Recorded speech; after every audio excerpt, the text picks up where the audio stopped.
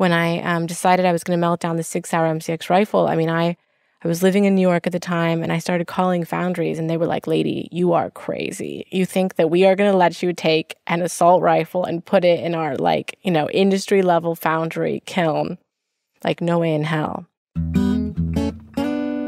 Brian Smith here, and welcome to the DreamPath podcast, where I try to get inside the heads of talented creatives from all over the world. My goal is to demystify and humanize the creative process and make it accessible to everyone.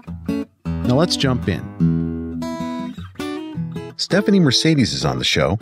If you like hearing from creatives who work in a unique artistic space, this interview is for you. I don't think it's hyperbole to say that no artist in the country, perhaps even the world, is doing what Mercedes is doing right now out of her studio in Washington, D.C. Mercedes is an Argentine-American, multi-dimensional artist who melts guns, bullets, and shell casings into bells, harp strings, and other works of art. Mercedes is fascinated by the concept of taking objects that were built so that they cannot easily be destroyed, objects that are built for violence, and melting them down, transforming them into things of beauty, grace, and instruments of change. Although Mercedes went to art school, attended Smith College, and did art residencies throughout Latin America, much of what she does as an artist today is actually self-taught. Some of it she even learned from YouTube, of all places. Her calling into this form of art started with the Orlando Pulse nightclub shooting. As a gay Latina, the gravity of this horrific act of violence against the LGBTQ community inspired her to make a profound statement with her art by taking objects of violence and turning them into a sonic expression of joy. After the Pulse shooting, she melted the same make and model gun used in the shooting into 49 Liberty Bells, one for each of the victims of the shooting. This is what launched her career as an artist, allowing her to expand her reach into installations that incorporate movement, dance, music, and history. What's so cool about artists like Mercedes, although one could argue that there are no other artists like Mercedes, is that she's focused on the intersection of art with politics, life, history, and morality. If you can, I highly recommend going to her website, which is stephaniemercedes.com. The link is in my show notes, and checking out her work before you listen to the episode, so you can get a visual of her work as you listen to our conversation. So let's jump right into my talk with Washington, D.C.-based artist Stephanie Mercedes. Stephanie Mercedes, welcome to the podcast. Oh, thank you so much. I'm so excited to be here. Yeah, well, I read a little bit about you online, and I saw somewhere that you prefer to be called, or that most people call you Mercedes. Is that what you would like to be called? Yeah, I love my first name, Stephanie, but I just feel like there's something about Mercedes which fits me a little bit better. So I like, as confusing as it is for everyone, I prefer to go by Mercedes. All right, Mercedes, I'll call you that throughout the interview. Why don't we start off by you telling the listeners, if you're on a train and the person sitting next to you, a complete stranger, asks you, what do you do? What is your profession? How would you answer that question? What I would tell the stranger on the train is probably that I'm an artist, but which can mean so many things, which is the beauty of being an artist. But what I do is I take weapons and I melt them down and I turn them into musical installations, works of art, and musical instruments. That's really the core of what I do. That can be anything from choreographing a large-scale performance to commissioning a small piece.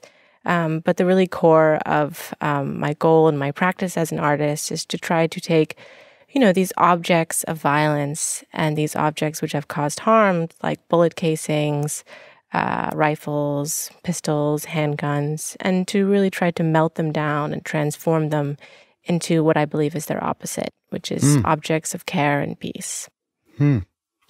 Yeah, taking those core elements that at their core, they are harmless, but they've been turned into something that is harmful and has been used for acts of hate. And you're sort of retransforming it, taking it back to its roots, but also putting it in a form that is something that people can kind of unify around as an object of peace Yeah, Is that a totally. fair way of putting it? Yeah. I think that's completely true. I mean, I think for me, one of the beauties of metal is that, you can take any piece of metal, if it's iron, in whatever shape it is, and if you have the ability to get something hot enough, you can melt it down and turn it into liquid and completely retransform it into anything you want. And I think that's what's always attracted me to the medium, that something so hard can become soft so quickly. And you can really remold that thing. And I feel like that's so powerful. And to be able to take these objects, which were, really built so that they could not be destroyed. A lot of times guns have multiple melting points. They're made out of a combination of so many different alloys and metals that they're not meant to be melted down. But I feel like there's such beauty in a complete act of transformation. And I feel like, as an artist, that's my end goal, to try to completely transform something from one thing into another.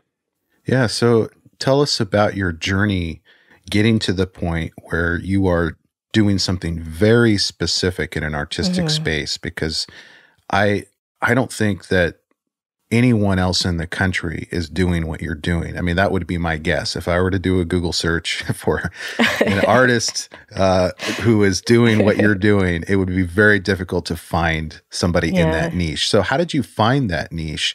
And what were your influences culturally, politically, or otherwise that kind of guided you there?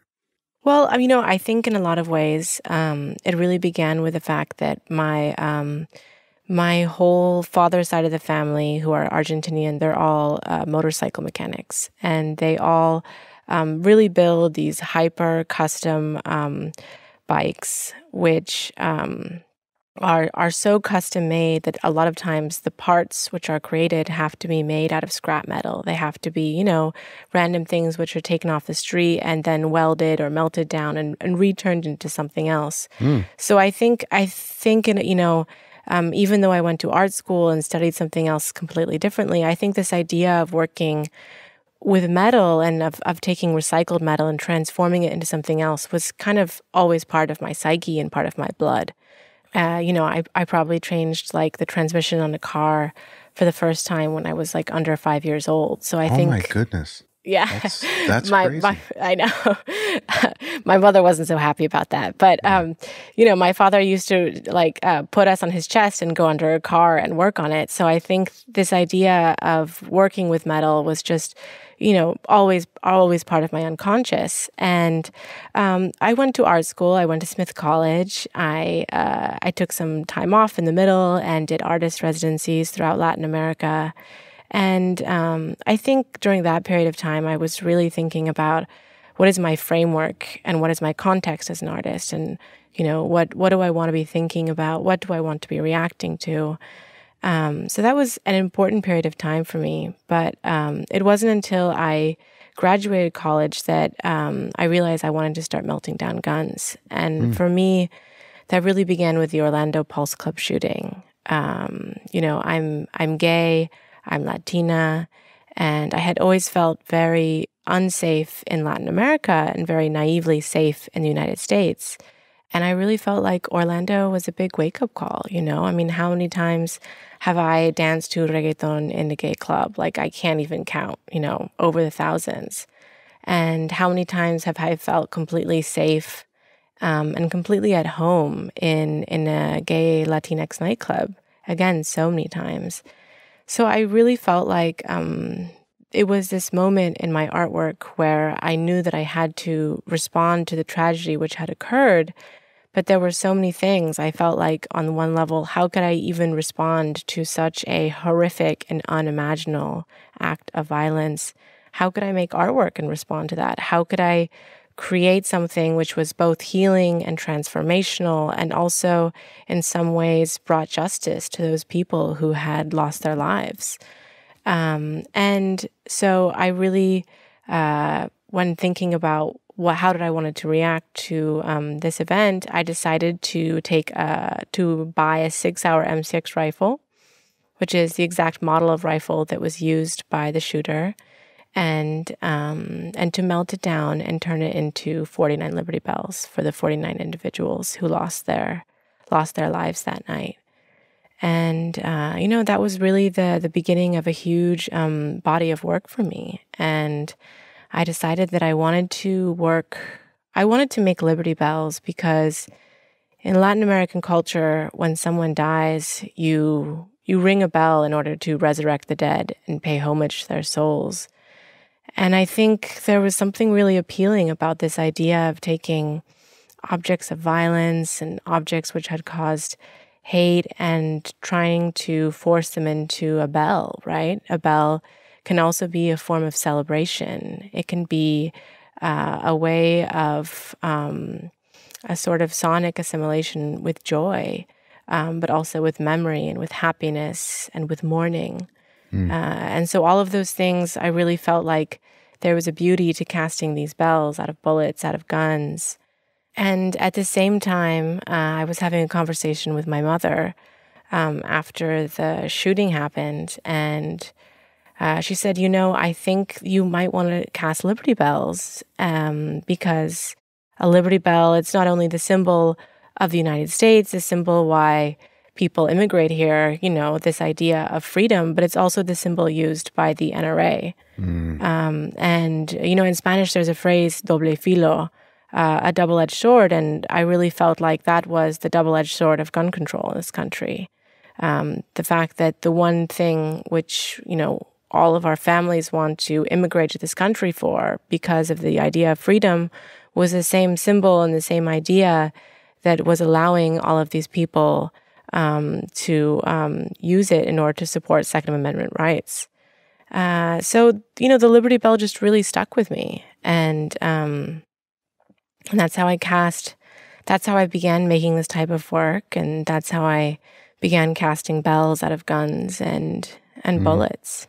It's profound. Yeah. And there's so many different interpretations, too, of the bell. And I'm glad you brought up the NRA connection because I think that makes it a little more provocative, too. And I think that's important for art to be provocative sometimes, not always, but to have a sort of a counter narrative to push against the narrative that we've heard for decades from the NRA about what liberty means. And if, for instance, I come from a town, Yakima. You may be familiar with Yakima. Yes. But I come from a town which is very politically aligned with the NRA, typically. A lot of gun racks, a lot of, flag waving, truck driving, patriot type of people here. And I'm not saying that flippantly or disrespectfully. It's just the way it is here. A lot of people are pro-gun. But I think sometimes symbols get co-opted by movements, and this might be a way to take that symbol back and also in a provocative way make people think what is liberty? When you say, well, you put a limitation on purchases of guns, whether it's a criminal background check or whatever the limitation is, and they say, well, that's taking away my freedom, yet here you are, a gay Latina woman who thought it was safe in America, or at least safer in America than it was in South America. But you no longer feel safe. And that's not freedom either. I mean, that's the definition of tyranny, where you don't feel safe in your own home. You don't feel safe in a cafe or a club. And so I think we need to really start redefining, or at least opening up that dialogue of what freedom means. And those Liberty Bells really, I mean, I've looked at a lot of your work, and those bells, I think, accomplish that. So. Yeah. I also think that it's very interesting because I've had a lot of exchanges with people who have very different views on gun control than I do through my work. And sometimes just randomly, people that are passing through my studio, of course, in a pre-COVID world. And I think in some ways it's interesting because my work tends to be, it's very soft, it's very soft and gentle and not aggressive. And it's kind of this alternative form of protest. And I think because of that, because of the softness of the pieces, it allows for a sort of different conversation to begin and to emerge. I've had people who experience my work and they love it, and then they learn the secret behind the piece, that the piece is made out of it, or they walk closer to the bells and they read the names of the victims on the bells, and that they're cast out of a rifle, out of an assault weapon. And sometimes they're members of the NRA. Sometimes they have very different views on gun control than I do. But I think that because we're entering the conversation through this language of art, they're thinking about it emotionally rather than intellectually. And it creates a very different space. And I'm so interested in what that means. And I actually just wrote a grant with one of my friends who runs an organization called Issue Voter. And Issue Voter is this amazing platform that allows people to be informed about bills and reach out directly to their representatives if they support or don't support a bill. It's amazing because it's apparently one of the most effective ways for any individual in the United States to directly make sure that their voice is heard and to directly impact change. And so what we're going to do is we're basically going to facilitate these conversations using art as a medium with people who have opposing views. And the first one is going to be about pending gun control legislation. And it's going to be, with a variety of people, maybe with someone who might be in your hometown, and then maybe, who has different views on gun control. And then also maybe someone who lives in DC and believes that, all guns should be abolished. And I think it's really important to have these conversations right now, especially because we live in such a bipartisan world. And I think that art can really be the sort of language and the space of mediation for those conversations to be had. And I'm always surprised by how open people are to my work. I just cast a harp out of bullets. I learned how to make harp strings out of bullet casings, and I had to interview this woman who's a professional harpist, and it turns out that her family are members of the NRA, and I didn't learn that until after I made the piece. And I said, well, why do you want to work with me? You know what my intentions are, even if they're not so intense. And she said, well, at the end of the day, I think that your work is about humanity, and how could I think it's okay for any person to die unnecessarily. And I really love that, Yeah. And I also feel like, coming from someone who it's kind of funny. My day job is literally like taking apart rifles, and I have spent so much time taking these rifles apart. I think there's a really big difference between a hunting rifle that has an RPM of, let's say, like 1 a minute. And it's this antique hunting rifle, which is engraved and handmade and super, super slow, in contrast to an AK-47 with a bump stock. It's a big difference right there. Yeah. So what I also say to people who do believe in the Liberty Bell as a form of Second Amendment rights, and they don't want those Second Amendment rights to be taken away of, is I think it's fine if people want to have that hunting rifle with a slow RPM. But do you need to have a really fast Glock with a bump stock? Do you need to have an AK-47 with a bump stock? That's a different story. But I do hope that that artwork and my artwork in general will create spaces for those conversations, because we really need to have them right now, especially in this country. Yeah, I think the way I would describe what art does, like yours, not only does it create a space, but it's almost a portal, like a safe place portal to reach people, as you say, emotionally as opposed to intellectually. It's easy to get those two confused too, because I think a lot of what we see on Facebook when people post a meme on whatever side they're on, it comes from a very emotional place. It comes from a place of anger. But if you're listening to bells, or you're looking at these bells hanging from an installation, and you realize how much work went into what you did, and also the place within you that this came from. Mm-hmm. It did not come from a place of hate. You're not holding a picket sign or saying, fuck the NRA or whatever. Your message is a very soft message. And that's the great thing about art like yours, is you're coming at something from a completely different angle. And I think it can catch people by surprise. They can be caught off guard, like, wait a minute, I'm actually connecting with this. Yeah. But I don't know why I am, because I'm a big Second Amendment person, but I'm really connecting with it. And that's what's so special about your project.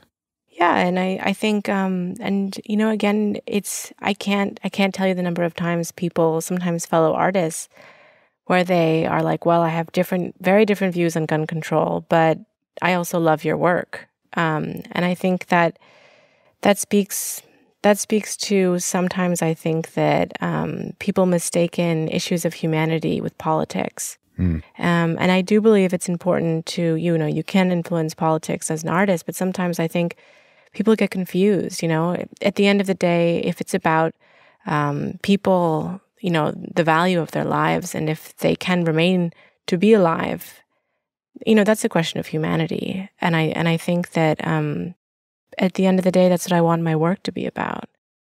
Your work on the Orlando project, the Pulse nightclub, the shooting that inspired you to do that first piece of gun melting work that you've done. Have you had any conversations with survivors of that shooting and seen their reaction to it, or family members who may have seen your work? Yeah, so I was actually, so part of my practice too is I'm very into performance, and specifically participatory performance, which just means that a lot of times I make these, large scale installations made out of melted bullets or guns. And then I'd like to choreograph musical performances around them, which sometimes involve choirs and dance. And I like to sort of involve the audience as much as possible. And the reason why I do that is because I feel like, my work is about people who have died. And I hope that my practice can always return back to the live body. And in this case, with Pulse, I always want this particular piece to always return back to the live queer body, right? And so after I made the Ring of Freedom, which is the 49 Liberty Bells cast out of the 6R M6 rifle, I decided to also choreograph a performance which is called The Last Song. And it's called The Last Song because the shooting happened in the middle of a nightclub, which means that these people were dancing. And in the middle of dancing, in the middle of celebrating, in the middle of listening to music, that's when they took their last breaths. And so in this performance, I'm essentially finishing the last song, which should have but could not finish. I saw that, by the way. I'm so glad. Very moving. Yeah. Yeah. And so I've reperformed it a couple of times, and each time a little bit differently. And I was invited to reperform it at a anti-gun violence concert here in DC at the National United Methodist Church in last fall, and it was really special because they had the piece suspended from, I don't even know how tall it was. It was an enormous vaulted ceiling. And then we did the performance with a 100-person choir. And I got really lucky because one of my friends was doing a residency in Baltimore, very close to DC. And she called me and she was like, Mercedes, I have someone you have to meet. You have to meet this person. And so I invited the person out to come see the piece. And it turns out that this individual had survived the Pulse Club shooting. Oh my goodness! And it was just kind of this amazing moment because she is also she's also a photographer. She's a very talented photographer. She also has a beautiful voice. But at the end of the day, all of these pieces that I have been making are really for her. It's about feeling like there's this small ounce of justice in the world. But she also said something which was, so intense for me, is that she was like, I so easily could have been one of those bells which is hanging in front of her. And so I'm really glad that I got to see, that I got to meet her and that she got to experience the work and that it meant so much to her. And then the other thing that I also learned from her is that in Pulse, there were actually multiple dance floors happening all at the same time, which means that there were multiple last songs.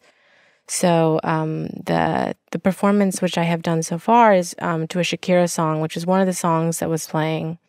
But it turns out that there was also a song by Drake that was playing, and so I hope at some point to also again do another iteration of this last song performance, but to do it with this individual who survived Orlando, because she also happens to have a beautiful voice.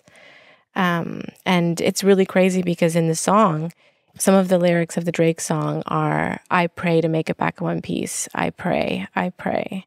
That's just crazy. So, I always think as an artist that your practice sometimes knows more about what you're doing than you do.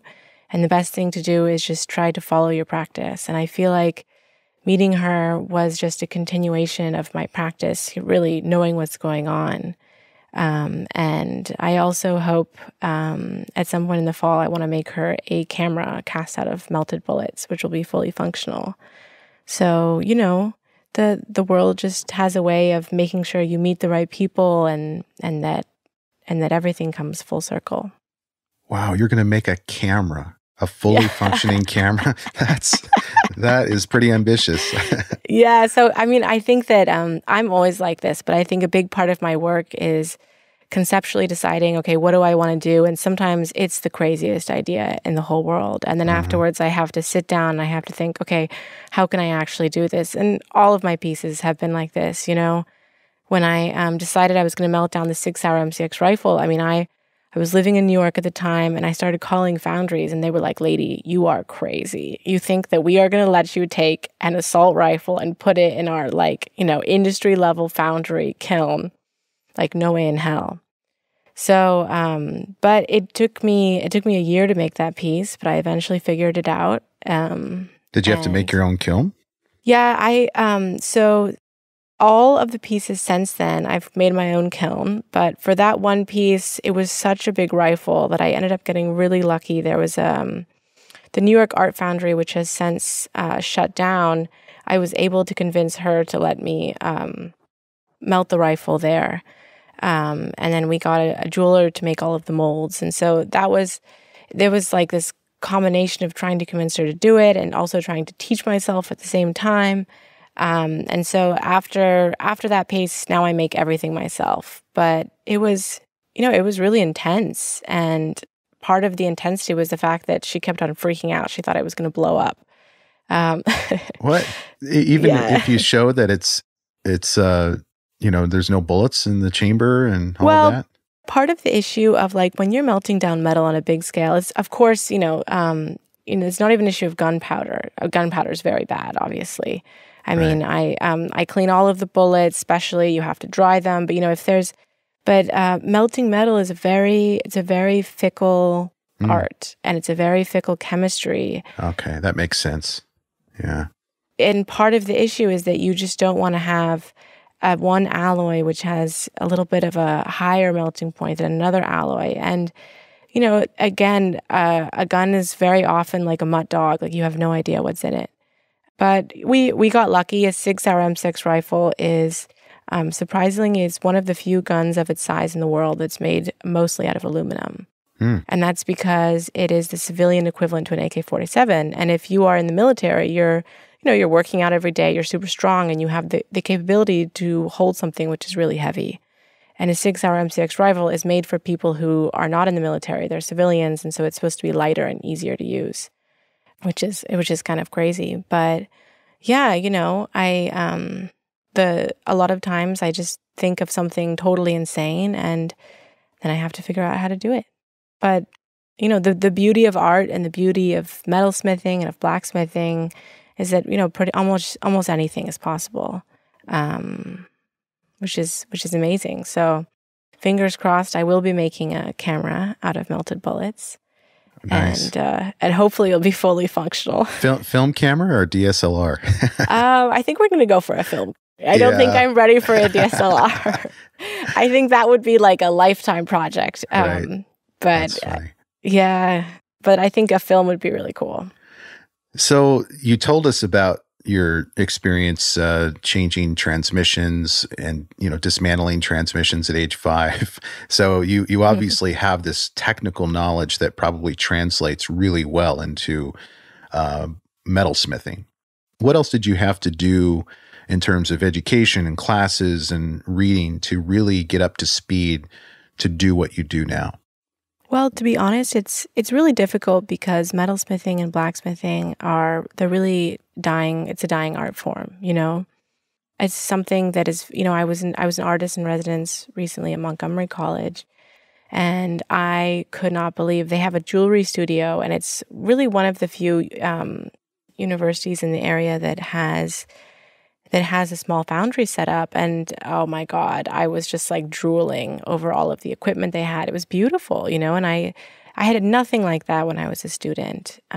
So it is a little bit sad. It's a dying art form. Not a lot of people are studying it anymore. Not a lot of people are learning how to do it. And then on top of that, if you're trying to force metal to make sound, that's even harder, I mean, casting is one thing, but then trying to force it to trying to take this material, trying to cast it, and then to force it to make a beautiful sound is like a whole new level of difficulty. But, one that I enjoy the challenge.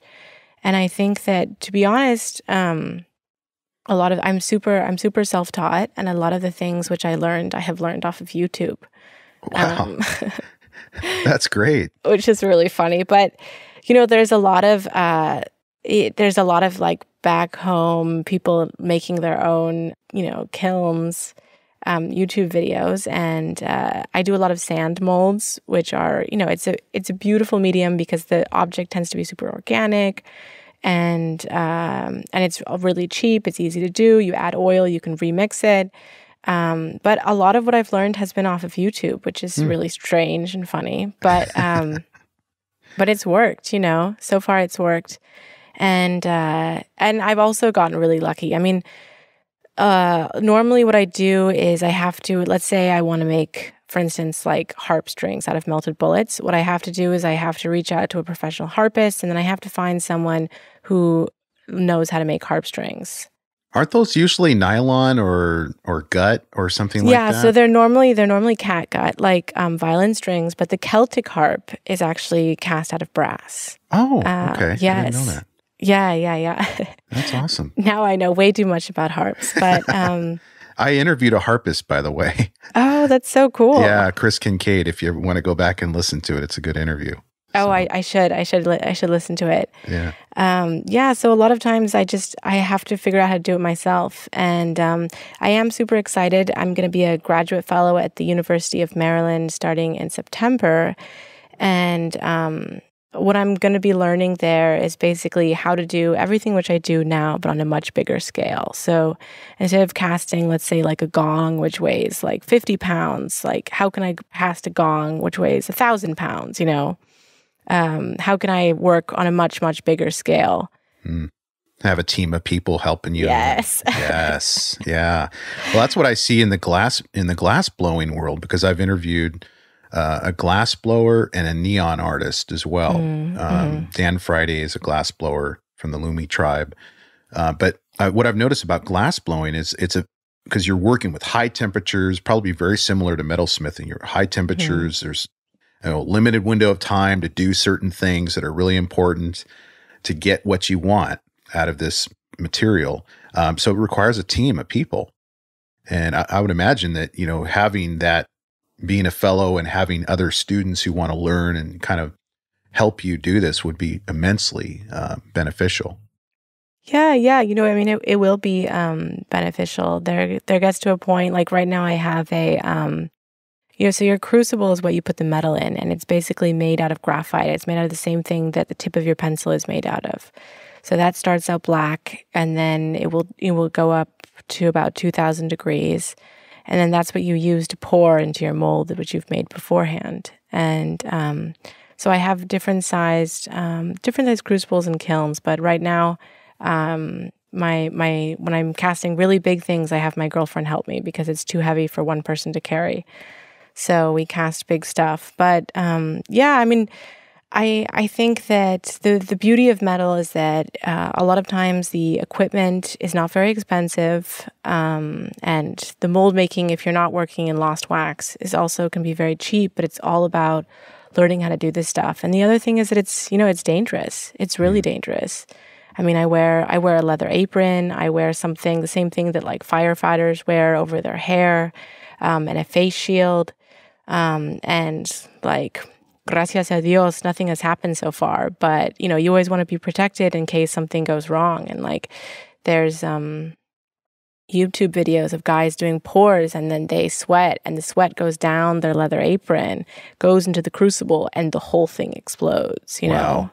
Oh, and like, geez. and imagine, if and so when you start working on a bigger scale, everything just becomes more dangerous, which is not a bad thing. It's it adds to the beauty of the work. But you definitely have to be a little more careful. So yeah. Can you tell our listeners, how do you make a living doing what you do? Because I would imagine that you're probably self-employed. So you're on your own, and it's a hustle to figure out a way to get paid fairly for your work. It sounds like you have fellowships that you've landed with various schools over the years, and you have one coming up. Does that mean in a fellowship that I really don't know what a fellowship is, but does that mean that a school has certain funds that are available for artists to help teach their students for a year and also get the benefit of the studio and that type of thing? Yeah, so I would say, a big part of being an artist, especially I would say a more experimental artist, is residencies and grants and fellowships. So the one that I'm going to have at the University of Maryland, it's a 3-year fellowship. I'll be there. I will do some assistant teaching, but basically they'll pay me to make my work and to help a little bit around. But I think that's a big part of being a professional artist. Is I moved to DC because I was invited to be an artist in residence at Halcyon Arts Lab, which is an amazing space here. They give you an apartment and a studio and a stipend, and you just basically make your work for a year, And then once you make the work, are you allowed to sell it and profit from that work, or do you have to share? Yeah. No. Yeah, you can sell it. And so I would say that when you graduate from school, one of the big issues of art school is that they're not going to teach you any of this. There's very little of the business side of things or the actual practical things, which is not so helpful. Same thing in law school. Same thing in law school. They don't teach you anything about practicing law. That's so funny. Actually, I did an art and law program. Oh, really? In New York. So because my mother was a lawyer, I was always super interested in this idea of like artists manipulating legal structures as a student, and so I wrote some contracts as works of art. And when I graduated from university, I moved to New York, and there's a program there in Brooklyn called the Art and Law Program, which is like a year-long program. And so I went through that, which I really loved. I actually have this other body. So part of my work is melting down guns and bullet casings. And the other part of my work is really responding to Argentinian history and trying to think about the history of the disappeared during the Argentine dictatorship and how can that history be kept alive and remain vibrant despite a lot of times its denial. And so I have this big project, which I feel like is just going to be ongoing for a long period of time. And it's in response to pending copyright legislation, which, if passed, would basically make a lot of the images which document this horrific period of time where 30,000 people disappeared because of the military regime. It would make all of those images which are currently in the public domain become privatized. Yeah, I saw that online. What another ambitious project. I mean, how you're changing. I mean, you talk about art and law and how that, I'm sure that your art and law experience helped you with that vision because, well, why don't you just tell listeners what you did with those images to try to preserve them while also not violating copyright Mm-hmm. and being able to preserve them for future generations. Right. So in the United States, copyright is 70 years post-production, which means, or post-mortem, which means like after the artist or the photographer dies. And currently in Argentina, it's 30 years post-production, which is after I make a work of art or after you take an image or whatever the case might be. And so the pending legislation would change it from post-production to post-mortem, which should be a good thing for individual photographers and artists because it basically means they have the right to their work for a longer period of time. However, in the case of the Argentine dictatorship, it's very particular because a lot of the people who documented this, horrific and brutal and mostly covered up violent history in Argentina were photographers who themselves disappeared. And one of the horrible loopholes in Argentina is that if you disappeared, you do not have a death date and you do not have the legal rights to death. So if all of these images, if the legislation is passed, then all of these images will essentially become retroactively privatized by the state. And they'll be inaccessible to the public at large. And so what I'm doing is I'm taking these images, which have been photographed by photographers who themselves disappeared, and I'm altering them in 4 ways. So I'm cropping them, I'm layering them, I'm reverting them back into a negative, and I'm changing a little bit of the contrast of the images so that I personally can copyright the images and then donate them back into the public domain. Which sounds super complicated, but essentially what I'm trying to do is just create this is to kind of sort of sidestep and both use the law at the same time and create this archive of images which will permanently and forever be accessible to the Argentinian public. That's amazing. To going back to your original statement, I think of something that's insane and I just figure out how to do it. I mean, look what you've done. I mean, that is so crazy ambitious and so cool because what's happening is a cover-up of history and a horrific chapter of history. I didn't know a lot. I mean, I learned about those desaparecidos, I think they were referred to by my Spanish teacher, Senor Chama in college. And I remember him telling us the story of that horrific chapter. I think it was like 76 to 83 or something where the junta came in. And he was crying, telling the story because I think he was Argentinian. And that was it, though. There wasn't, I mean, in American history books, you don't see a lot about that chapter. And perhaps it's because it's a different country, it's far away. But that is very recent history.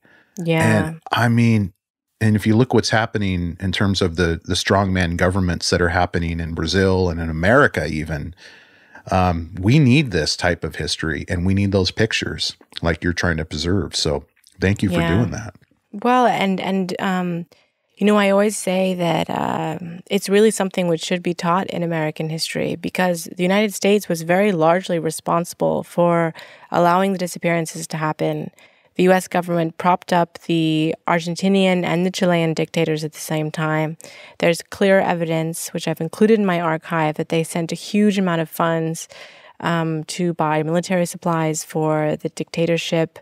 And they were also like sat right next to the dictator during the World Cup in 1978 in Buenos Aires, which was the height of los desaparecidos. Mm-hmm. So it's a dark period of time, and also the very issue of a disappearance. And sometimes I think of these two bodies of work of mine as totally separate, but at the end of the day, I think they're both trying to think about rituals of mourning and how there's so much justice associated with having the right to mourn and to reconcile and to find justice through artwork. And with this archive, I mean, imagine if you have a loved one and that loved one disappeared. You never have a body. You never have a body to mourn. Argentina is a very Christian, very Catholic country, and Catholicism, it's all about the body. You bury the body. And so I think there's so much tragedy to that. And And, and if the bodies of the disappeared are effaced, then how are people, how are students, how are historians, how are, regular individuals who learn later on in life that someone in their family disappeared, how are they supposed to understand and to acknowledge this history? And, I remember the last time I was in Argentina, I was in the National Archives of Argentina. And it's very similar here in the United States. I have an aunt who works at the National Archives where, they have a picture of the president, and essentially the views of the National Archive and what is seen in the National Archive is a reflection of whoever is in power at the time. And I was there, and I had already been there before, but it was a different president at the time. And I'm talking to the researcher about what I'm looking for. And she tells me in Spanish, she was like, if you want to find more images about what supposedly happened during this period of time, you can go to this other archive. But here was like the head researcher of the National Archives of Argentina basically denying that this entire period of time and this entire history had happened, It's so tragic. And I think that sometimes artists and art really need to remind people both of the tragedies of the past and how they relate to the present, Mm-hmm. And I think that it connects to the gun melting down work, because if I tell you 112 people die from gun violence in this country every day, maybe that means nothing to you. Maybe it's water which goes off your back. But if you see 112 bells cast out of bullets, and you listen to them chime, and then you see them accumulate more and more, maybe that's you develop a different relationship to that number. It becomes more real. And I think that that's so important. Yeah. Each of those bells is a voice that is being heard by who is ever in the room. Or watching the video online. It's a very profound way to give a voice to the disappeared or to shooting victims. I think the disappeared have been represented through lockets. I've seen that in your work too. Yes. So I have a body of work which is called Los Relicarios. And and one of the most poetic things about this period of time in Argentina is that the first people to speak out against the regime were really mothers and then later grandmothers who had lost their children and whose children had disappeared. And so they're now referred to as Las Madres de Plaza de Mayo or Las Abuelas. And now we have, of course, hijos and hijas as time has passed on. And they were the first people to walk into the streets and to truly protest, and protest during a time when, protesting might mean that you disappear, which is so brave. And one of the things they used to do is they used to protest both wearing lockets of their loved ones and also holding lockets in their hands. And I found that by going through the personal archive of a photographer who really focused on documenting them. And I loved that, because in the same way that I think that my bells are kind of this alternative form of protest, I felt like they were taking this thing, which is so soft and intimate, something which you normally wear close to your chest. It's normally very personal and intimate. You wear it under your clothes. It's this emotional, raw, feminine thing, and they were taking that in order to speak truth to power. And I love that. So the installation is 1,000 lockets, and each one of them have their own individual lights. So they basically act like little light boxes. And some of them don't have any faces, because we don't have faces for everyone who disappeared. And some of them have faces of the disappeared. And part of the installation is song, and it's me re-singing the song of the mothers and the abuelas. So it kind of comes through the ceiling that the lockets are suspended from. This is a crazy question. It could be a total coincidence, but I was looking up the history of the mothers of the Plaza de Mayo, and there's a name for one of the founders of that group, Maria Mercedes. And I was just wondering if there's any relation to you. Oh no, I'm not related to her. But Mercedes is a super common. It's a super common name in Latin America. Might be like Smith in America. Yeah. Yeah. Brian Smith. Yeah. So have you found that through your work, when you go, because you have family in Argentina, right? Yeah. When you go back, or even when you're in America and DC, do you ever hear about pushback from government officials or folks who are sympathetic to the Argentine government about your work, and whether you're getting, positive feedback, negative feedback, concern about how vocal you are, anything like that? I mean, I think that in some ways it's kind of similar to these conversations with people who have different views on gun control. One of the things that always surprises me is that no matter where I am in the world, I can be in the United States, I can be in Europe. If I'm somehow presenting the work or showing the work or doing a performance, there is always somebody in the audience who either lost someone during the dictatorship, has a family member who is one of the disappeared, or, knows someone else who is. And so I guess I feel like that there's something important about this aspect, that a lot of times, no matter wherever I am in the world, there's someone who personally connects to the work. And, I think that it's this interesting thing, right? Where like I was just recently talking to one of my friends who works for a cultural organization here in DC, and she was like, Mercedes, we have to get your work, like we want to do a big public project outside. And she was like, but we can't do the gun melting stuff because it's too relevant to right now. So we should do the disappeared stuff, which is so funny because, she's thinking, oh, it's history. It's like less political. And of course, it's not less political, you know? So it really depends on who you're talking to and what their understanding is of the history. At the same time, like I had a meeting with a museum the last time I was in Argentina, and they were like, we love your work, it's beautiful, but we have to wait like 5 years before we can show it until there's like a regime change. Wow. So, and I think I'm always constantly surprised how people can deny that 30,000 people disappeared. That makes, zero sense to me, but it's also part of the violence of the era is that there are no clear numbers. There's no clear fact sheet, right? Mm-hmm. Everything was burned. The few images that we have from inside of the torture centers are literally because the photographers used to risk their lives, put them inside of books, and sew them inside of clothing for when they came back outside. And that's how we still have some of the original negatives. Mm. And I have another body of work which is called Desplazamiento, and it's this huge, basically it's an installation, it's a site-specific installation. And what I do is I build in the gallery floor about a 60-foot-long pond with real water in it. And then I have a machine above the pond which has negatives, and the negatives are slowly fluttering from the ceiling of the gallery into the pond.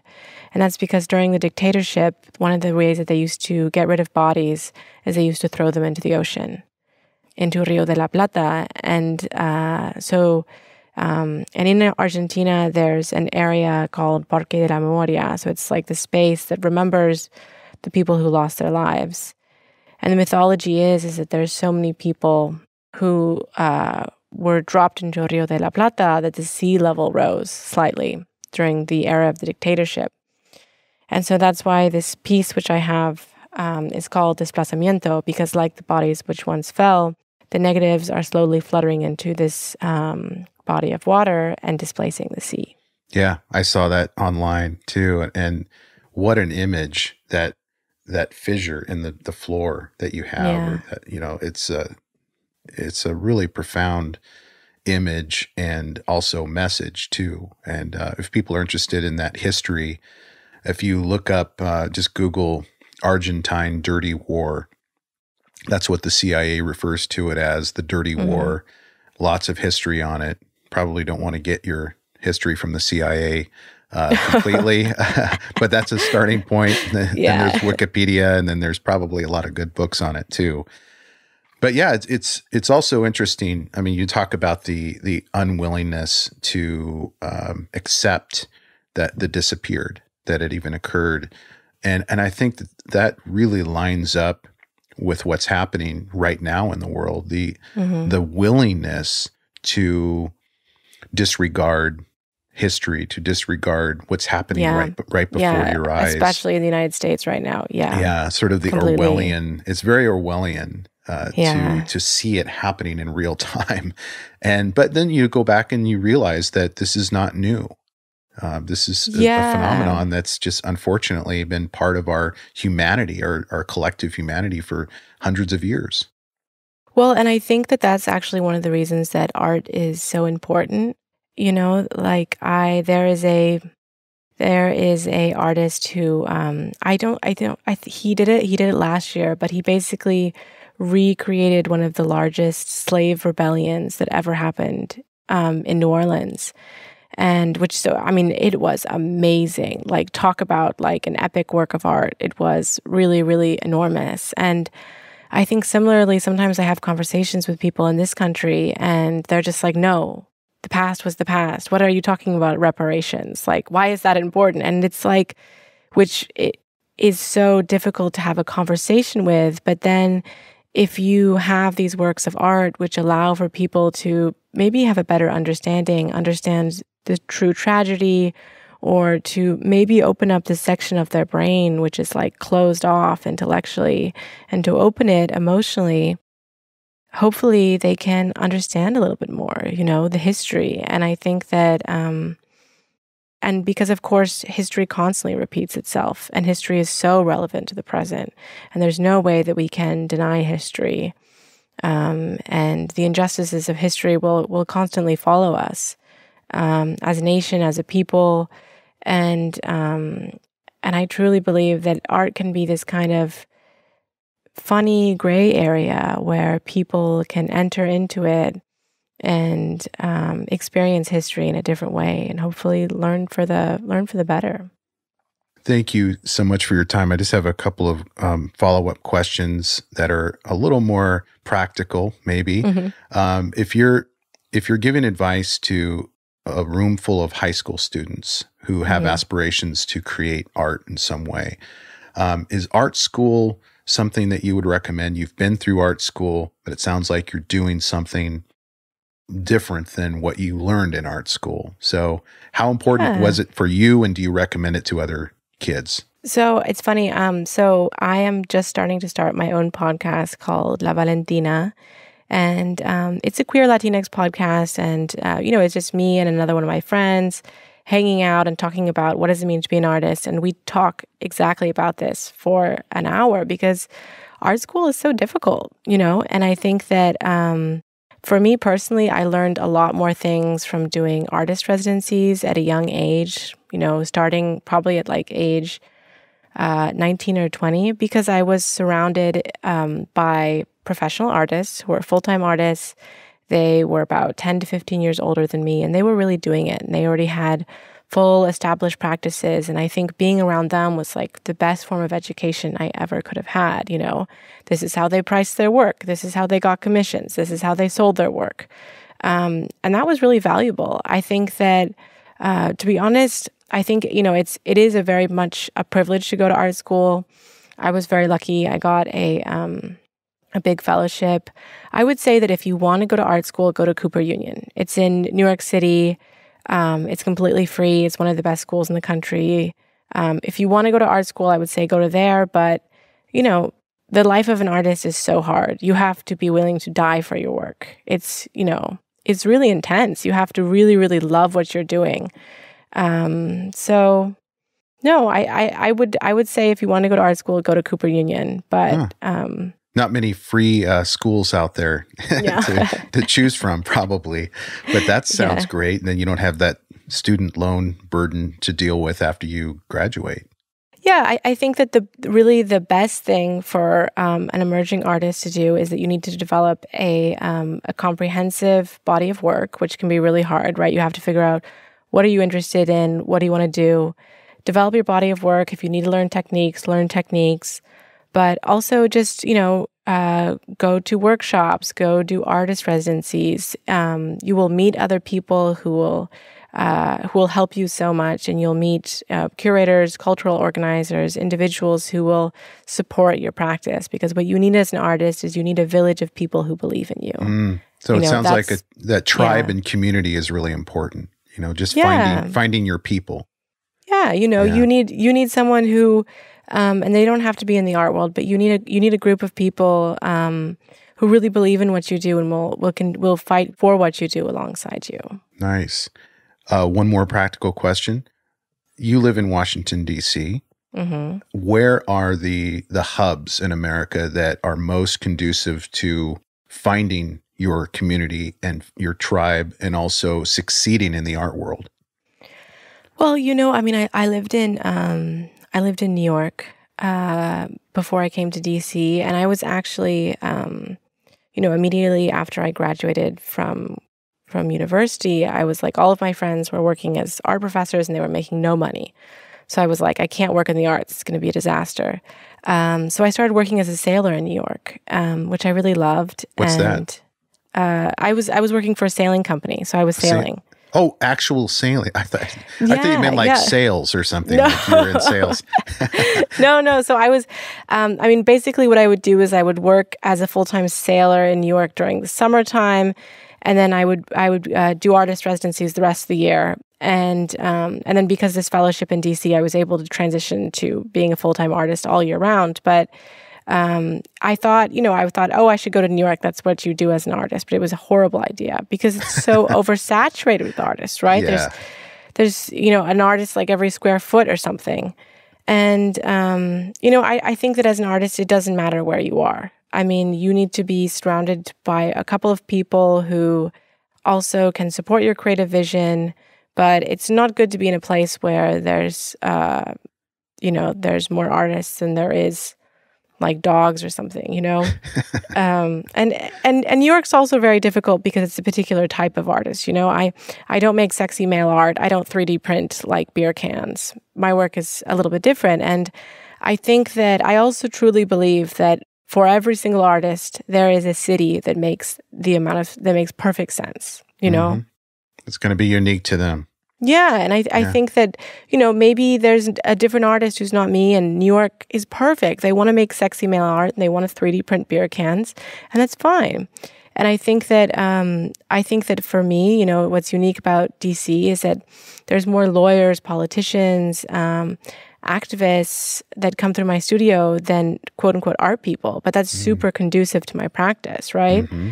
A big part of my practice is that I work with the DC Department of Forensic Science. So a lot of the guns that I melt down come through there after they've gone through forensic evidence, which takes a couple of years. And that's a huge part of my work. And that would definitely not be possible in New York City or maybe any other place because there's such a valuable connection in between culture, art, and politics in the city. And that just happens to be the sort of right niche for me. Wow. And the other thing I would say, too, is that it's very important that you live in a place that values art. So one of the things that's very unique about DC is that they have grants for artists, which are fellowship programs, public art grants, and it's really, really well funded. So in New York City, if you can apply to like an NEA grant, which I think it's like $7,000, but you only get it like once in your lifetime. And in DC, there's so many grants which are available for, not just quote unquote artists, but musicians, cultural producers, and they're available on a yearly basis. And that makes a huge difference as a creative. Oh, that's great information. Mercedes, it's been so fun and informative to talk to you. Oh, it was my pleasure. Yeah. Can you tell us where people can find you online and social media?